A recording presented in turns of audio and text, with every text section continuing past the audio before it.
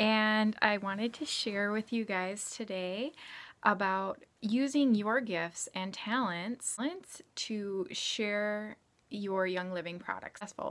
And I know a lot of you get intimidated when you think about sharing or building a business, and it doesn't have to be that way. I also heard, I think it was Jen Springer, who often says, people share the way that they were shared with.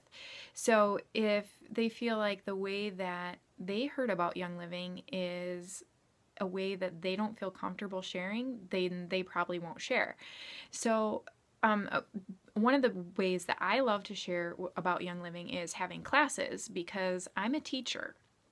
And I, did that as a profession before I became a mom, and it's something I love. It's where my gifting is. It gives me fulfillment to teach and to help others in a classroom type setting. So those who come to my classes may think, oh, well, I'm not a teacher. I couldn't do this. I couldn't build a business, or I couldn't really share with my friend because I'm not a teacher. I don't want to have a class. I don't know how to do a PowerPoint or whatever. So I couldn't share my Young Living business. So I want to dispel some of those myths for you today, because you can personalize your business, or even just sharing your love of Young Living, you can personalize that to you and to your gifts. So I want to talk to you about a few of those. So think about your gifts. What brings you joy? What brings you fulfillment when you do those things? So I'm going to list a few of those things, and if those speak to you, give me some hearts or give me some comments. Could it be giving gifts away, giving to other people?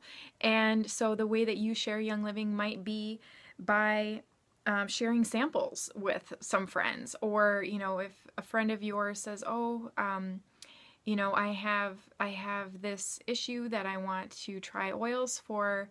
You could say, hey, why don't I stop by and I'll drop by your house and give you some samples. That could be a way that you could share. Are you a social butterfly? Maybe you might hand out some thieves booklets or some other type of booklet to people that you meet in the checkout line. Maybe that's you. Maybe you just, when you see, when you're checking out, you talk to everybody in the line around you. So maybe you could just share with people that way. A lot of times, like if I'm in the store and it's on a weekday, I'll see older people shopping during the week, and they're always complaining about their aches and pains, and say, hey, I have something that I use for my aches and pains. Do you want to try it? And a lot of people are desperate enough, they'll want to try anything. So that could be a way that you share. Are you hospitable? Is that one of your gifts? Maybe you love having people over to your home. Just think about having some people over and talk, and just bringing the oils up in a general conversation. I've had that happen many times too. Do you love to craft? Maybe you're a DIY person. Maybe you want to make up some homemade lotion and share it with people in your office, or make up some little gifts or sprays or whatever and hand those out. If you have kids and you're, the end of the year, give some teacher gifts, those type of things. Do DIY stuff. Just share according to your gifts.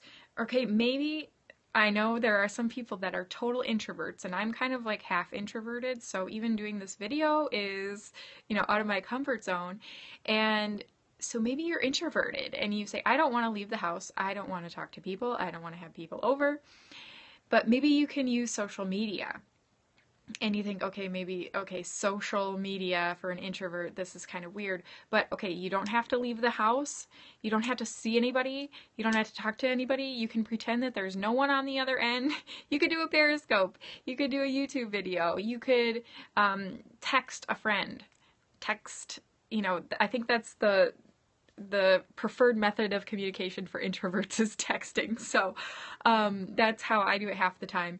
And so yeah, just text some friends. And so these are all different ways that you can share Young Living. So it doesn't have to be a class. It doesn't have to be It doesn't have to be something really complicated. It can just be you living the way you normally live and bringing other people in with you. So you love your product, you want to share it, just do it in a way that comes naturally to you. And I think you'll find that you'll have more success that way.